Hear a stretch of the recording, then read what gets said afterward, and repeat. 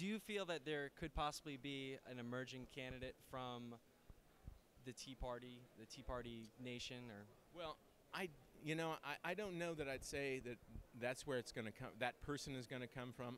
I think that it should be an emerging candidate for conservatives all over America, probably within the Republican Party, and probably somebody that I hope the Tea Party people can support.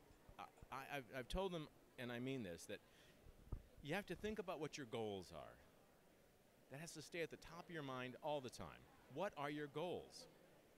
And if their goals are to reduce the size of government, greater individual freedom, less taxation, if those are your goals, what's the best path to get there? And I think that path is within the party structure. To me, the Republican Party is just simply a mechanism. It's only a way to get from point A to point B. I have no loyalty to it as some sort of entity. It's just a thing, just a mechanism. And that right now is the best mechanism, I think, to get to the point of achieving the goals the Tea Party wants.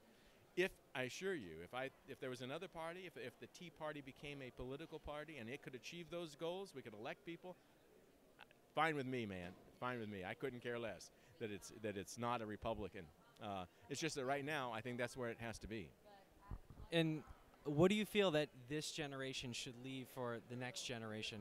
Man, if I could just get people to understand what this country is all about.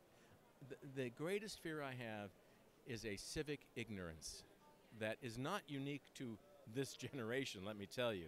It's certainly in mine. It's throughout the system. But you know what? If we could reinvigorate, re-energize the whole process of learning about America, about the America that the founders put together, not the one that has been, not the history that's been rewritten by the cult of multiculturalism or the crowd of politically correct historians, but the real America.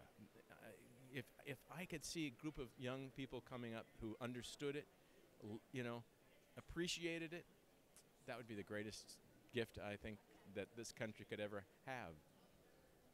Well, thank you very much, Tom. It's a pleasure to meet you.